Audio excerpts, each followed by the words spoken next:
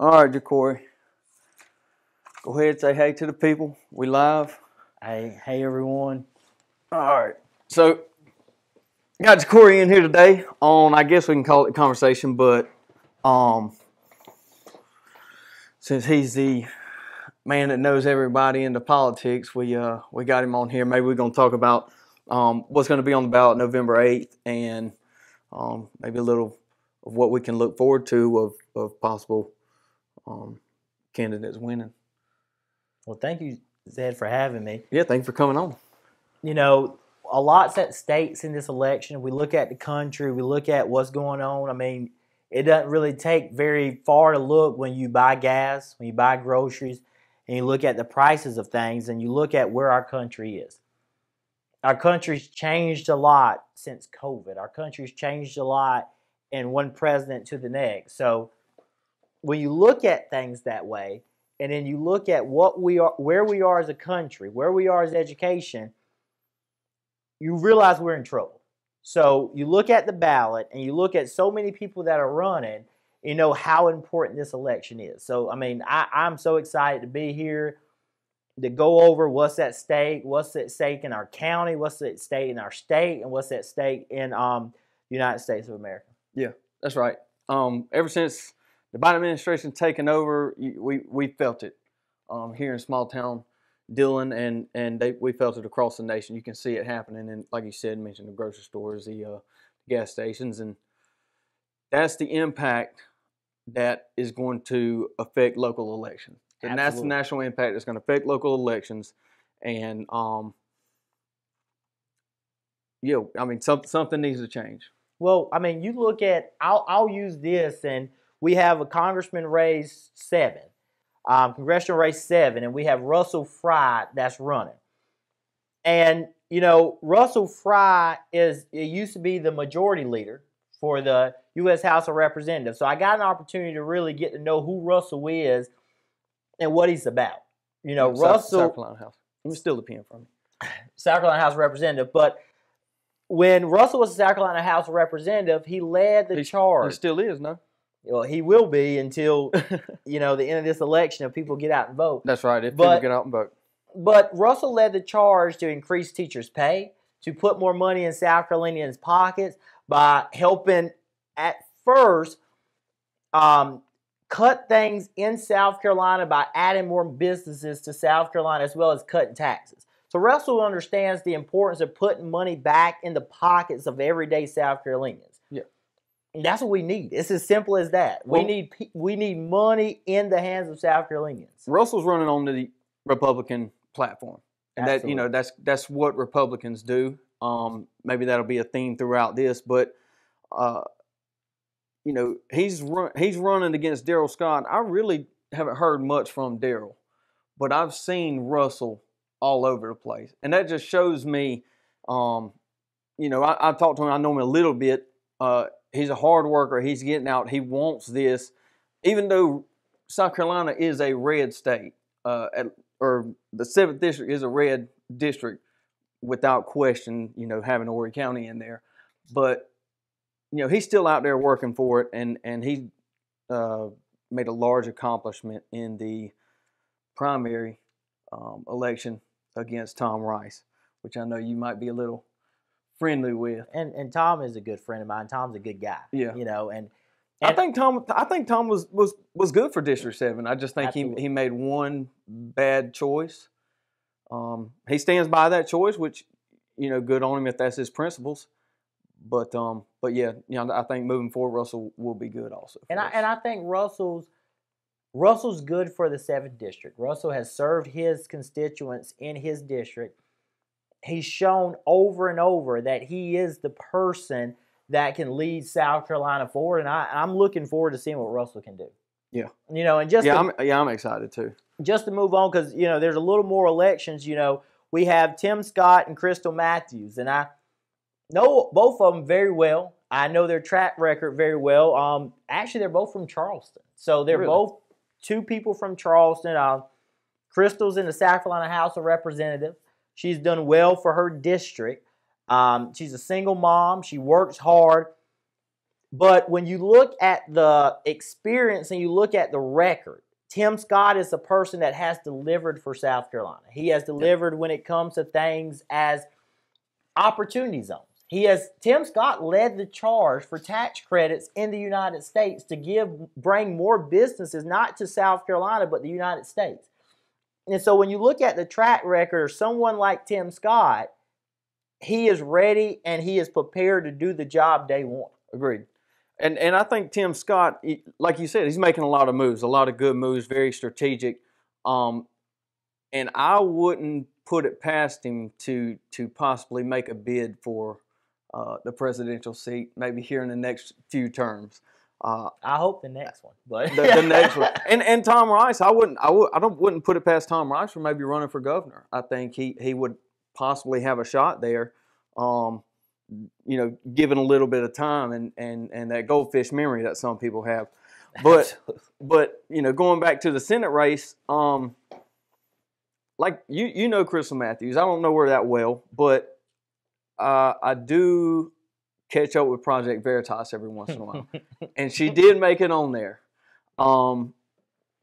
They do some, I guess some people can call it questionable work, but they get some things out there, and she made it on there. She made some offhanded remarks a little bit, but y'all can check that out if you want to. And I'll give my comment on it. I think that's where you go to experience. When you look at Tim Scott, he's a statesman. He understands how things work. Krystle is not ready to serve as the U.S. Senate, and I mean not being a partisan race. Tim Scott is the person ready for the job day one. Yeah, Tim Scott. There's no on-the-job training. He seems to me as to be a professional on and off the court per se. Absolutely. And he's like I said, he's doing very well for South Carolina so far, and I wouldn't put it past him for shooting for a higher seat here for too long. And I think he'll be great. And just to move on, just to swift gears, I mean, we see right now, as we're talking, the governor of South Carolina is debating Joe Cunningham. Yep. And Joe Cunningham served as Congress member for the 1st District, and here McMaster has been in politics for several years. He's served as the Attorney General, the Lieutenant Governor, and now the Governor. Mm-hmm. And there's a lot of stuff at stake. There's 120,000 new people that are from South Carolina because of the census. Now, 80% of them are women. So we're looking at Roe versus Wade. We're looking at the abortion bills that's coming out of South Carolina. So we have a new trend. But one of the biggest things of that race that's playing a part, that same as Tim Scott, is experience. McMaster has raised the teacher salary $10,000. He has pushed a pro-life bill that helps protect life in 6 weeks. And so when we look at experience, McMaster has a track record in it. Joe Cunningham, as a Congress member, pushed offshore drilling and had a lot of environmental bills in the House, which I support. But McMaster started the Flood Water Commission in South Carolina. That was the first Republican to ever do it. So he has a track record that he's progressive as a governor to meet the state where we are. Yeah, I'm absolutely all for action. I say this sometimes, a bad decision is better than no decision. Inaction will get us what we have now, which is high gas prices, which is inflation through the roof. It's a lack of action, and like he's mentioned, Governor McMaster he's done that. He's put South Carolina forward. I'm not going to say he's a DeSantis with the media, but he is definitely good for South Carolina, like we mentioned with some of these other candidates running. What we got next? And his running mate is Pamela Evette. That's right. Go ahead. I've worked on many projects right here in Dillon County with Pamela Evette, from the census to the Plant 1,000. And I will say, and she talked to my class last week. And I will say Pamela Evette is by far one of the most driven, compassionate, honest person I've ever met in politics. And I meet a lot of people in politics. And so honest and politician don't normally go together. We see the pictures. Don't go together. But what I will say is Pamela was an accounting before she was a lieutenant governor. The first day she ever was lieutenant governor is when she ran and won with Governor McMaster. And for people that polled and said she'll never do a good job, she showed them, oh my God, this woman's off the marks and she does a good job. And so McMaster has one of the gems of South Carolina that started a $1 billion business from scratch in this state to serve with them. That loves the state, loves her family, and loves what she does and loves South Carolina. And that makes a difference. And so at Lieutenant Governor's race and Tally Casey, and I want to say this because it is important. She is a CEO of a major law firm in South Carolina, and she was the first woman fighter pilot in South Carolina National Guard. And that's a big deal. Yeah. You know, we don't serve on the same side, but I think it's absolutely awesome that she was able to lead. And so that's going to be a cool race to look and just watch. Yeah. Experience goes a long way, even across platforms. Absolutely. Specifically military into the political realm. I guess just to mention Joe Cunningham, like you said, they have a debate going on right now. I don't know a ton about him.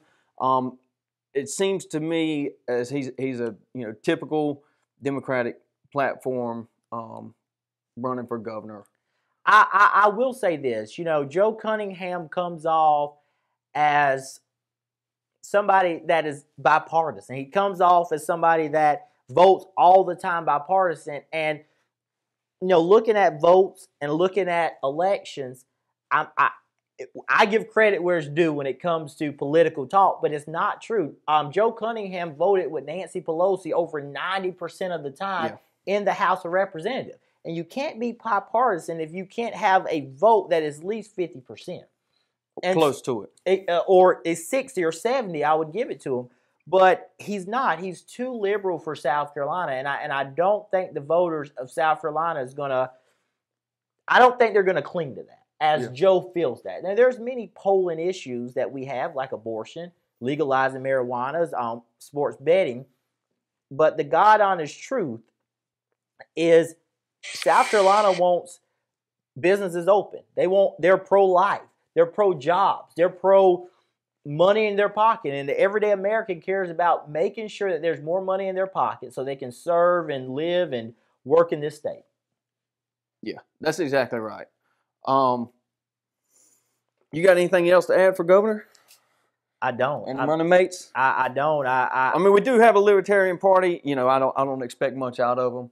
I know they're trying to make a resurgence. You don't. I don't expect much out of them either. But go ahead and take that next one if you don't mind. I'm trying to. And so, Secretary of State Mark Hammond. Mark Hammond. I laugh while I say that. Mark Hammond and me and his son are really good friends, and we went to college together. He was the kicker, and I was the equipment manager, and Mark Hammond has been the Secretary of State for many years. Very much experience, not political by no means. He runs as a party, but I wouldn't even consider that counting. He's the person for the job, and he does well to pride himself by not allowing the Secretary of State to ever become partisan or be involved in politics. So I just want to skip through it, but say it, because this is the hot race that we're going to talk about next. Is Superintendent of Education. Yeah, Superintendent of Education is getting a lot of traction. It got a lot of traction in the primaries. They had a runoff, a very close runoff too, if I must say. Absolutely. But Ellen Weaver pulled that one out. She pulled it out, and notably, they've been pushing this a lot. Is a requirement is to have her master's degree in education. And so she went on a fast track and accomplished that. A lot of people said she wouldn't be able to do that, but she has, which is impressive to me. And I know the hit on her is that she hasn't done a lot of classroom time. But that's not what a superintendent does. That's not a. I wouldn't say that's an obligation that a superintendent had. they're let's say they're the driving force to what should be taught. I guess you should say. I have a great relationship with Ellen Weaver. I am very humbled to call Ellen Weaver a friend. I was with Ellen on Monday and the former governor, Nikki Haley. And one thing I'll say about Ellen is Ellen understands the value of education. Ellen understands what we must do to keep teachers in the classroom. Ellen has promoted over and over what so many other people have, that we got to give a teacher a pay raise. One thing that I will say that I love about Ellen Weaver is she writes policy and helps to implement policy. So who better to cut red tape than the person that's actually involved in the policy writing? She's the only candidate in the race that has managed and been an administrator in people. She's the only person that's been a boss of anybody. Yeah. And Ellen's the true person in the party that's conservative, that understand that we must take CRT out of the classroom, that we must teach kids and not indoctrinate kids, and we must do our diligence to allow parents to be involved in everyday conversation. Yeah, I think a lot of what she is running on is just, people like to use this buzz term, common sense. It is. But these are winning issues. These are easy issues. There's no reason they're even partisan to begin with. We should come together as a community in South Carolina, in the 7th District, and here more locally, Dillon, and come to an agreement on some of this stuff. Maybe some compromises need to be made a little bit, but at a certain point, we have to understand that we have to move this community forward with the right foot. And education is important. In South Carolina, we're ranked 48 out of 50. So I look at people, what they say about Ellen Weaver, and they talk about, we don't need change. We don't need change. We need to elect this person. We need to elect that person. When you have been 48 or 49 for so many years, when do you keep doing the same thing over and over and eventually realize what Einstein says? It's insanity. Yeah. When do you eventually change up and say, we need to change? Lisa Ellis, and I don't fault her for this. I'm just being completely honest. She went to the best private schools in Columbia. The best private schools. I don't fault it. And she got a great education. She went to a great college. And because of that private school, and all Ellen is saying is let's implement school choice, where that the kids in rural areas in South Carolina where parents are in 54% poverty can have that same opportunity to go to the same great schools that Lisa Ellis is. That's all. That's all she's saying. And I think a good blueprint for this would be, you can look to Arizona. They're about 15 or so years into the school choice process of the money follows the kid, and they have skyrocketed across everything with education. Will it happen tomorrow? No, absolutely not. But I think we should definitely get started on that, and maybe we could cut that 15 down to 10 since somebody's already done it. It's proven. It's a proven track record, and there's no reason from a statistical standpoint that we shouldn't pull the trigger on this. Well, Florida outranked us in education. They implemented school choice and Tennessee, and they went above us. And so it's a constant state over and over and over again, giving the money to the students and the parents, and education is increasing. But over and over, we're doing the same thing. And Ellen is the only candidate that has been on the ballot for Superintendent of Education, the whole race, that said, we have failed. Let's regroup. Yep. And that's why this election is so important. Yeah. There's no reason to wait to pull the trigger on any of this stuff. And yeah, I think Ellen Weaver here for superintendent is a no-brainer. And Republican or Democrat, we want the kids to be put first, and I think that's who can do it. And I'm a teacher. I hear so many people saying all the time, teachers don't support Ellen Weaver. There's many people that I'm friends with that are also colleagues of mine that are teachers in Kershaw, Horry County, Dillon County, that understand that we're in trouble in education. Teachers are in trouble, and they want someone to lead teachers and give common sense ideas. And Ellen is not a new idea. She's what people want. They want common sense in the classroom. And yeah. I don't know how to put it any simpler. Yep, that's right. And so we'll move to the county. Let's go to the county. Yeah, we'll skip over treasurer. You got an incumbent Republican, and I mean they have somebody running against them, but I don't see much happening there. And Curtis does very well. I when I talk with Curtis, it's funny because I'll ask him. I'll say, Mr. Curtis, do you like this person? Do you like that person? Just joking with them, and they'll be a Democrat.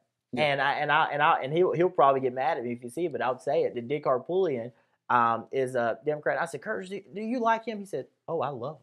I said, why? He said, because he loves to cut taxes. And so I don't think he would have any issue in his race, but people definitely need to get out and vote, either one. But they definitely need to vote for Curtis. He's a good guy. But we'll get to the county. I'm sorry. Yeah, no, let's get to the county. Maybe we'll focus on these maybe a little bit more. This hits home for me more so than you. I know you don't stay in Dillon as much as you want to. But no. Yeah, District 55. I think this is a contested race more so than Jackie has been in the recent past. I don't know, man. I think Jackie will take it, but the Republican Party is going to get, on the local level, is going to get significant votes because of the Democratic Party on a national level. Absolutely. I think that's actually a good point. But that race, and I want to start out saying this, because Robert Norton is a good guy. He's an officer. He's a cop. Yeah. He's a father. He's a Fort guy, and so I want to say that, and he is a great guy, and I like him as a person. But Jackie is a person that I support. I'm going to vote for, and I'm a conservative. I look at Jackie's record in the South Carolina House of Representatives. He has a 93% conservative record in the U.S. House. He's pro-life, he's pro-jobs, and he's pro-business. And he has brought more money back to Dillon County than any House member we have. We have, and I'll say this before I get cut off, but we have two members, House of Representative and Senator, Kent Williams. He's on the finance. Representative Hayes is on the finance. We've never had two members on the finance in Dillon County's history, and they have brought millions of dollars to our schools, our businesses, and $3 million just this year to our sheriff department. Yeah, I don't know if I can hit Jackie on the money that he's brought in, but I will follow up. I will follow up with I got really 2 points to make, and I think I kind of know the answer to these, and we hit on education, talking about Dillon, or talking about South Carolina being very, very low on education across the states. But then you can look at Dillon, and Dillon is right there at the bottom when it comes to the state itself. I would disagree, and this is why I disagree. When we look at scores, and I'm not being partisan at just being a teacher, looking at our scores, we are struggling after COVID. We are absolutely struggling after COVID. I think that's across the board. Test scores are low, but when I look at scores.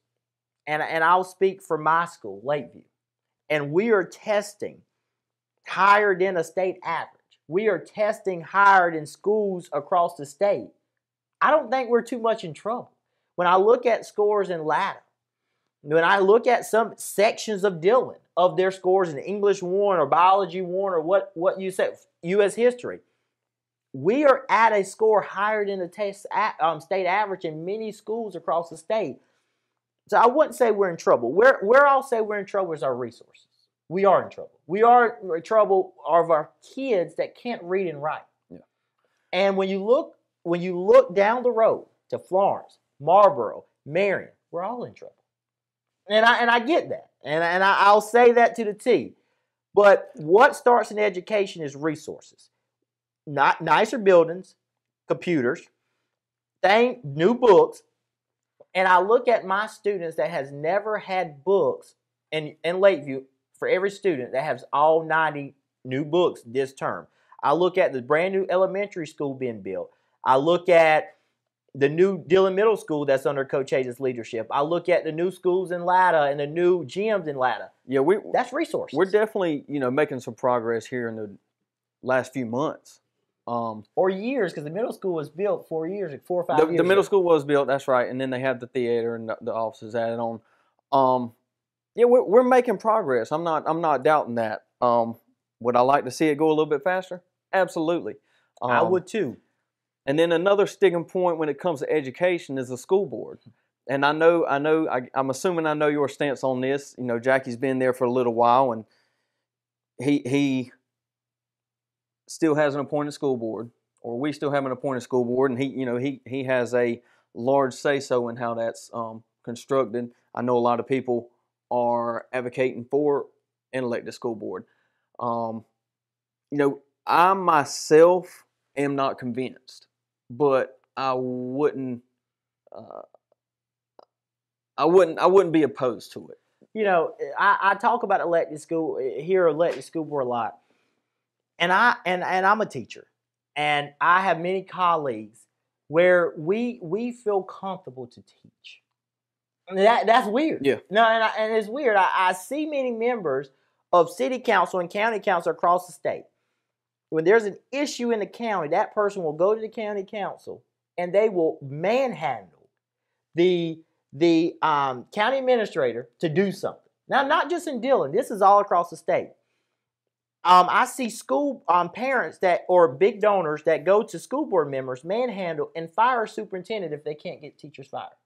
And you know who loses in the end of that? It's the students. And so I understand what people are saying. But I will ask them to look at Latta and Lakeview, 2 districts with a very low tax base. If we had an elected school board in our county, if we closed down the schools of Latta and Lakeview, what it would do to our community. We have 2 schools where there's not much money to go in their community, but our school board, which does a good job and they don't get paid, they don't get insurance, do everything in their power to keep the schools open.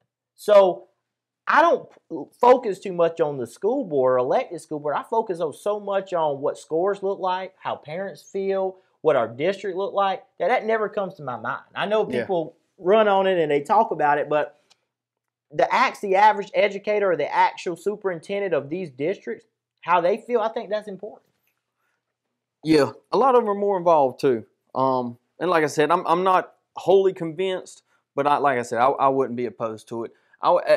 I wouldn't do it outright. I would do it would be gradual, maybe 2 or 4 at a time. And I will say this: many people say, Dillon County, we the only person that appoint our school board members. That's not true. I mean, we're a fully appointed school board, but we have places like Anderson County. They have 5-4. They elect 4, they appoint 5. So yeah, I wouldn't be opposed to something like that. At least initially, and see how it goes from there. And there's many school board members that are elected full, and because of them breaking the law and stealing money, they become appointed half 5-4. So people say that, but we're not. It's not new. So I just wanted to throw that out there. Yeah.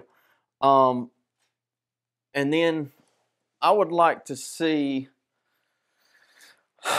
how this goes for Jackie. I would like to see what the D behind his name is gonna do to his his votes. Like I said, a lot of people are going to run in. I've talked to 2 people today that said they went up to the polls, early voted straight Republican. Mm-hmm. I think that I'm not saying that's going to be his downfall, but it's going to hurt for sure. It's absolutely going to hurt. And I think, cut you off real quick. I think I wouldn't put it past him for not thinking about putting R beside his name, at least for this election. He is a very intelligent man. He's been doing this a long time, and he knows which way the people are leaning, especially when it comes to drastic change that has happened in the last few years. I'm sure he's considered it, but he's still got the D beside his name, and a lot of people are going to hit that R button. I would disagree with you on that, and this is why. If you ask any party chair in the Republican Party, Drew McKesson, and you ask Trav, in the Democratic Party. Coach Hayes is so far removed for party that is not even funny. So when it comes to D and R, I'm going to be honest with you, and Coach Hayes would probably disagree with me. He just signs up. Yeah. His record speaks for him. Maybe so, but, you know, and you can look at his coaching past. He is a winner. He is. And I think if, you know, making a slight party change, where, like you said, maybe he's not attached to a party itself, but it does affect voting. And I think he's a winner. You know why Coach Hayes is a winner, and many past players will agree with me, is because he knows how to build a team. And I think that's what he's done here in Dillon County with his record, his honesty, his integrity, and what he's done in our school system, he's done in our law enforcement. He has created a team. He has shown more across this state that party don't matter. And when you look at him, when you know him, in every party, he had the Speaker of the House, of the South Carolina House of Representatives, that's a Republican from Florence, endorse him. Yeah. It shows over and over. He's definitely had some endorsements, some good endorsements over the years, for sure. The focus to Coach Hayes is bringing jobs and bringing money back to Dillon County. And that's always been his focus. Yeah. I guess, you know, we touched on Robert Norton a little bit, and I don't know much about Michael Copeland. I've seen a few of his signs laying around, but many years ago, and I'll say this because this is funny, because I didn't realize I knew Michael. He cut my hair when I was 6 years old. And so Michael's a nice guy. I don't know him very well. But Michael may change some votes in the election. Michael's an African-American man. And so he could take some votes away from Representative Hayes. So it's going to be interesting how that turns out. Yeah. And so. Yeah, like I said, I think this is I do think Jackie will win. He's the incumbent. He's got the name, the notoriety comes along with coaching a football team for 20 some odd years, and also being in the House for 20 some odd, 24, 26, something to that effect. 24. It'll be 26 possibly. And you know, Robert Norton is running on the Republican Party platform. I think that's the main thing going for him. The longer this, you know, time goes on, he's got till November 8th. I know he's been out running around shaking hands, saying hey to people, trying to get his name out there. And again, he's a hard worker also. He's definitely putting the pressure on Jackie this election for absolutely, sure. And they're both going to work hard. I will say this. Both of them are hard workers. I've been at events where one been covered one part of the room and the other one covered the other, and then they swapped, and they both are working hard. And they both, you know, this. I've been in many races, and I've talked to many people. I ran one in Kershaw. This has been the nicest race I've ever seen.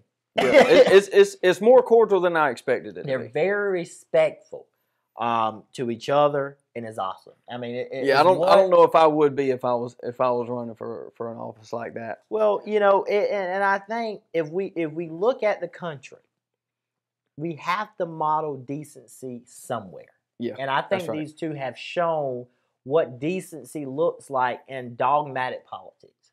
Yeah, well, we're very polarized across the country, and maybe this is a good sign on the local level that we can come together and have our differences run against each other directly and still be cordial. And I'll say this, and I want to hit on this before we go ahead, because everybody that knows me know I've always been at heat with county council for many years, and sometimes you ain't the only one, but go ahead. Many times when I see him do stuff, I'm always, like, oh my God, these people they lead us. But we got District 5, and there's Kenny Cook and Robert Talbert, and that race will be one to see. We see in Lakeview where we have the first Republican candidate to represent Dillon. That race surprised me very much. Very much. Me too.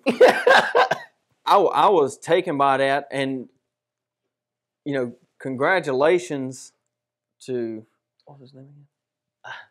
Hold on. Dennis Townsend. There you go. Wow, I blanked on that one. So what happens when you get in front of a candidate? But no, congratulations to Mr. Townsend. And I don't know Dennis Townsend very well, but his wife is my co-teacher, which is an awesome woman, Tracy, and they're a great family. Yeah, no, he'll be good on the county council for sure. He's mayor of Lakeview, and that transition should be fairly easy. And what I will say is what Dennis showed us, that Republicans can win a county election. Yeah. And it's a scary thing because Jackie's going to see the same thing in the war, and that they're going to see. Yeah. But Kenny Cook. Go ahead. Sorry. No, go ahead. I'll let you. Mention going back to 55 real quick, that the redistricting that's going to revert right back is possibly going to hurt Jackie, because you're picking up a heavily red Loris. Latta's not hugely fond of Jackie, but I think the 55 is going to be an interesting race. It will be this time. Next time it will be solid Democrat. It'll be I think it'll revert back. But go ahead. Sorry. But I will, and I want to get on this. And Kenny Cook and Robert Talburn is going to be the race to see. And a lot of people are focused on Representative Haven Norton race. That's a great race to look at. But when I look at Kenny Cook and I look at Robert Norton, I look at two people that have raised the same amount of money. The geographic of the community versus black and white, Republican and Democrat are all the same. It's going to really come to it as who's going to vote. A lot of those people in that district went to vote out Tom Rice. And so Kenny got so many votes that when he ran in that Democratic race, but a lot of those people didn't vote because they want to vote out Tom Rice. So it's going to be so interesting to see how those numbers are. Yeah, and that's a very solid point. The primary was a referendum on Tom Rice. Absolutely. That's what it was. Every candidate in this county saw it. Yep. And it'll shake up the general election. It don't give us an actual, maybe an accurate portrayal as it has in the past of what to expect in the general. But again, I'll go back to people voting straight Republican. When we do business, I try to simplify things, and because that's what people want. They don't want to do any extra work. They don't want to do anything that any extra work. People don't have time. People are busy.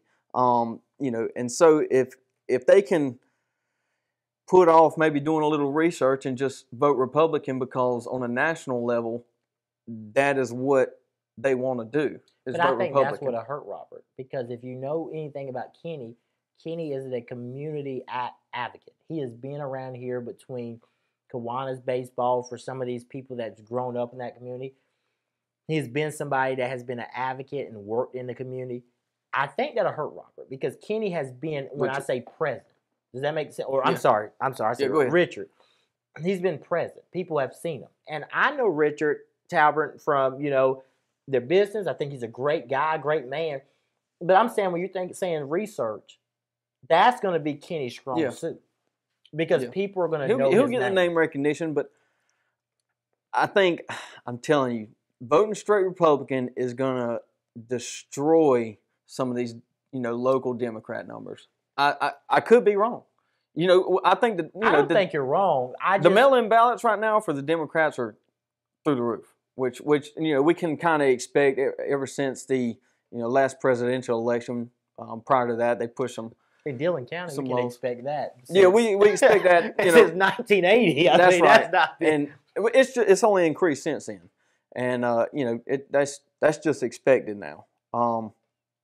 Do I like it? Maybe not, but here we are, and I'm excited. I think these elections are not what we're used to. Absolutely. And maybe some things will get shaken up, and we'll see what happens. I asked my students the other day, I said, what's the definition of really political science? And we looked up the definition, and it was the art of bringing people together. They said, what? Yeah. What does that mean? But that's what these elections do. They bring parties that are completely different, and we have to meet middle ground somewhere to see who we're talking about and who we're voting for. Yeah. And that's what politics is supposed to be. And so I don't fault people in the party that runs Democrat or Republicans because they want to change the status quo. I think it makes us greater who we are. Now, I'm excited to see how this is going to go. I mean, I'm working hard to get many candidates across the finish line. I'm working hard, but I'm working hard to get Ellen Weaver across the finish line and Yeah. Representative Hayes and Governor McMaster and Pamela Evette. But I know you putting in the work to get them there. you know, I'm putting a lot of miles on my maybe, car and a lot of gas. Maybe they'll write you a little bonus check. But I will say this: I think the state looks better when we have people that lead the state that care about the state. Absolutely, So absolutely. I agree with you. I guess just to finish this off, the county, we have, Robbie Coward won that Democrat Party against He surprised G. McLeod, which was the incumbent. Yeah. Well, Robbie Coward's been all over the place the last few months, whether that's, Latta election and Dillon election, but looks like it's going to happen. District 6, and then you have District 7. And I think Stevie Robbie, Grice and I will say this, and Robbie gets a lot of heat, and a lot of people talk bad about Robbie, but I don't see many people like Robbie that answers their phone and help people the way Robbie do. And one thing I'll say about Robbie, I've never seen him run an election that he lost. So I will give him that. we go back to, when you run, I like to say this, there's no point in running if you don't intend on winning. Absolutely. And sometimes you just got to do what you got to do within the bounds of the law to win a race. And Robbie is he likes to try to win races. He does win races. Yeah, he does. And then you have, as expected, Stevie Grice won the District 7, and he will obviously make it through on the general. Yeah, he's running unimposed, and so I mean, we got a lot of changes in our community, and I really hope this gets people involved. If they're Republican and they're scared to run because they won't win, and they say we live in a Democratic county, I really hope this gets people excited to say, you know what, I can run any party and do well. Yeah, and, I would like to see that for sure. And I think, and I'll give him credit because a lot of people don't. I think Tracy Pelt changed the mode of that. He showed that it was possible, and Donald Trump, and Tom Rice, because he won Dillon County as well, that you can win Dillon County as a Republican. Yeah, it's definitely possible, especially with what's taking place in the last 6-8 years on national level and a local level. But yeah. Anything you want to add before we finish this thing I'm up? excited to be here. I just would say people get out to vote. It's so important, and do everything you can to make sure your neighbors vote, your friends vote, take people to the polls. And we have to make sure we do that if we care anything about Dillon County, the state of South Carolina, and the United States. We got to change the landscape of our country. Yeah, absolutely. Get out and vote. And as we mentioned earlier in the show, do a little research. Know who you're voting for. Don't just go to click a button. Thank you for watching. And thank you for having me. Maybe we'll have Jacorie on the show next. No, it's fun. It was next go fun. around. It was a fun app. It was fun. Thank you. Thank you.